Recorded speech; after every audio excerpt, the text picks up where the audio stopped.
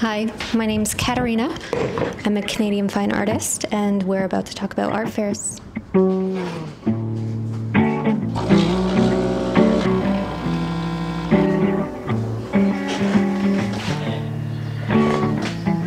So let's start from the beginning. I'll give you a little brief introduction into my practice and who I am as an artist.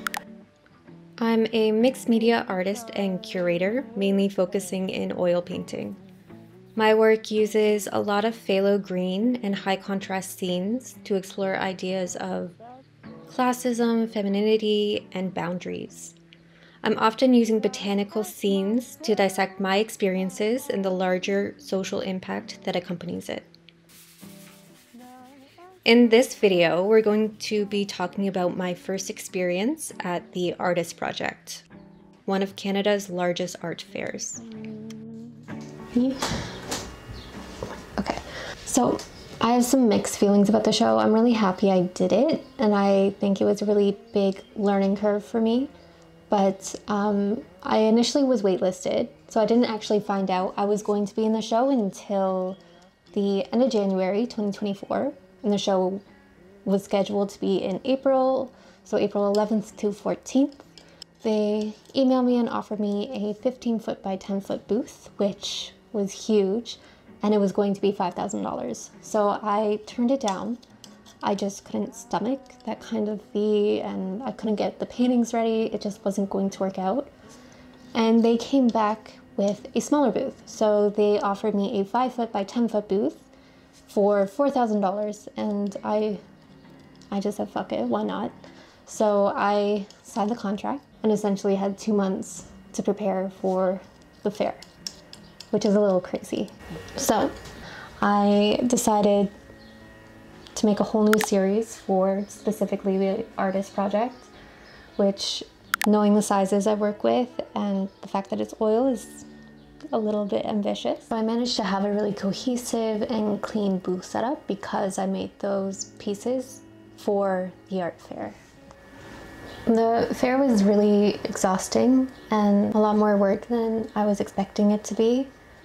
I guess that would bring me into my number one suggestion when you're looking at being an art fair or being part of something like this, is set out your expectations before you sign any contract or before you're making your final decision.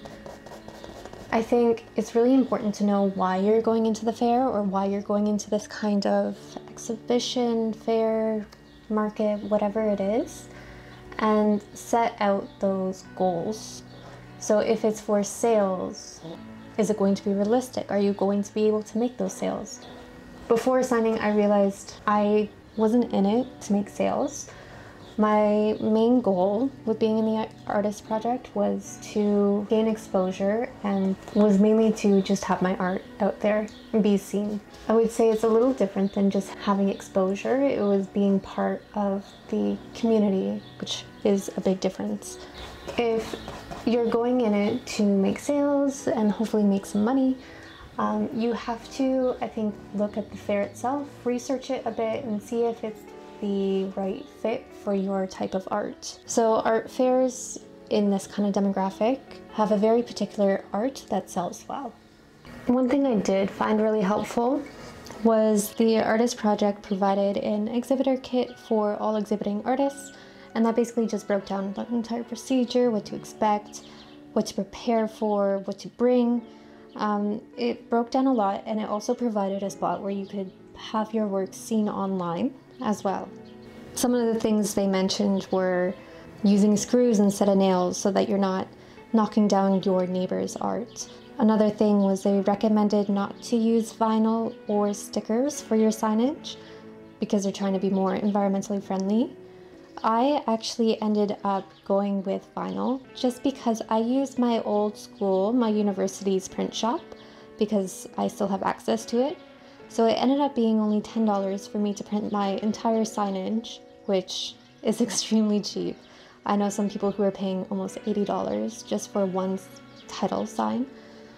So $10 for the entire package. It looked good. It was a little bit more effort because you had to peel and stick each individual letter. And I know, the G, don't don't even talk to me about it. But I think that's well worth it. So that's my second recommendation, is to contact your local universities and see if they have print shops accessible for the public or even alums. For the tools, I would say the essentials are a drill, measuring tape, level. I would use masking tape, a pencil, drywall screws. Really, that's all you need. There's nothing fancy. The setup is probably the easiest part. The hard part is, I think, personally, interacting with everyone and being there physically for the full 4 days. You're expected to be at the booth constantly and be interacting with people. Essentially, you're the talent, so you have to be there. Another must is business cards. So the amount of people I saw taking my business cards, and then the amount of people I saw follow me after or look me up. Business cards are definitely essential, and they're fun to design. You can get them pretty cheaply made. I got mine at Staples. I wouldn't say they're the best quality or anything like that, but they are quick and they're cheap. But I definitely would recommend going to a local shop over Staples unless you're in a rush. For this project, I was really time crunching. Obviously making 15 paintings and then trying to get everything else all set up at the same time, it took a toll. So I didn't have as much time as I would have wanted to design all the business cards or to make sure the quality is there or even to have postcards. But I think I managed to do better than I expected. One thing I definitely regret is not putting out a guest signage book. So if you're not aware, a lot of the time galleries or artists will put out this book for guests to sign and essentially put down comments, notes, sometimes their information for newsletters or even for commissions. It's basically your spot to go back to and see who visited and have a mailing list and have a point of contact for your clientele. I wanted my booth to look really clean and crisp, so I decided just to have my paintings and a stool and obviously my signage. But I didn't want to have the extra book or really any kind of clutter. So I decided to nix it, which I really regret. The amount of people that asked me for commissions or were going to go measure and come back to me or were just looking at the price and reconsidering, a guest book would have changed that. I would have had their information to write down and to contact after the fair. Fairs like this help you grow your community, not even just your clientele or collectors, but also through art galleries, through other artists that are at the fair. Sometimes collectors, like art consultants, go there. In art specifically, community is a huge component to success. So if you don't have that foundation, an art fair is a really great spot to start initiating those conversations with peers and people in that kind of space. Another large component about fairs like this or events like this even is social media, unfortunately. Social media plays a big role in having that outreach and having that kind of communication with your followers and your audience. It's really important to always be posting and tagging the fair as well. There was a lot of people that said they saw my work online first on the artist page, the artist project social media page, and then decided they had to come and see my work in person. Another big surprise for me actually was I got to see a lot of followers, which I was really surprised about, but happily surprised. It was my first time really getting to see a lot of people that I interact with almost on a weekly basis. So it was really nice to finally get to see some people that appreciate my art and who are in the same kind of community as me. If you're not already, follow me on Instagram. I'll put a little link below. That's usually where you'll get the information first about my exhibits, upcoming galleries, new work. It's just a lot easier for me to post on Instagram before YouTube. So that's usually my first point of contact. Hint, there's going to be an upcoming exhibit in both June and July actually. So it's a busy month. So stay tuned, follow me. But on that note, another big plus for me, at least that I experienced at Artist Project, was I finally got to pinpoint who my target audience is and who my art really reaches. I always knew it was women. A lot of my work speaks to femininity and talks about the female experience, so I'm not surprised at all. But it's just nice to have that solidified. I hope not too many people feel called out. And that's not to say that men also don't appreciate my work.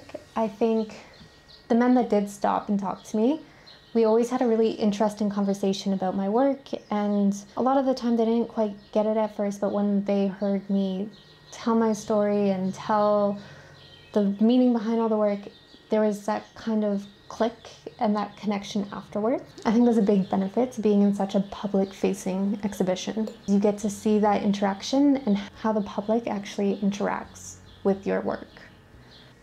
And now, I think for my final recommendation, which is to have a short 15 to 30 second intro into who you are as an artist and what your practice is about. This is really important, not only to have in art fairs, but also just to have in your practice when you're networking or just being in your community. Being able to talk about your art and make it accessible and simple and quick, key there is quick.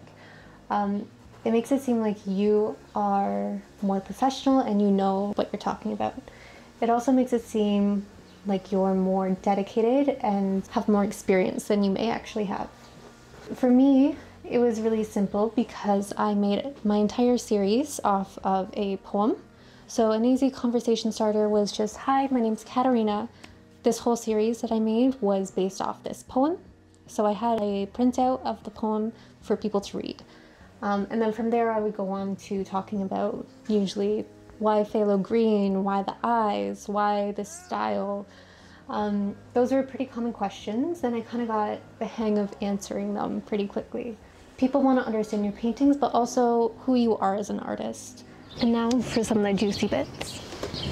Would I participate in the artist project again? No, I don't think so.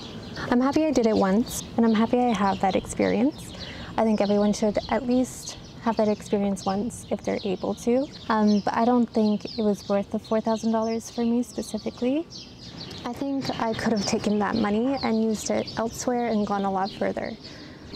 I think that money spent on specifically outreach, whether it be through social media, networking, community building, I think spending that money there would be a lot more effective. While I'll acknowledge that it definitely brought a lot of people to my feed and my story, I think I could have reached those people in other ways. Community is a really key factor to having a successful career in the arts. You can be an amazing artist, but just not have your art seen by the right people. I think it's really important to go support other artists and be able to have that kind of community within your own circle. The people I've been able to meet this way, they've always been so nice and so caring, and they always want to see other artists succeed. So it's a community that really will help, not only through exposure, but also just they will help push you to the next boundary and help you break those boundaries. So if you're still on the fence about whether or not you want to do an art fair, whether or not it's going to be worth it for you, I say just do it. There's really no harm in trying at least once. If you have the extra money to spend, I always think doing is the easiest way to learn. So whether or not it's going to be monetarily effective for you, you're going to learn something, whether it be positive or negative. Being able to have that interaction with the public, the audience, your own community is really important. And I think it's something that will help push your boundaries and help grow as an artist. If you're still watching, thank you. I hope you've enjoyed. I hope you've gained something from my rambling. In my next video, I'm actually planning on building my own stretcher bars from 2x4s, so subscribe, stay tuned. It's going to be a little chaotic, but very informative. See you in a bit.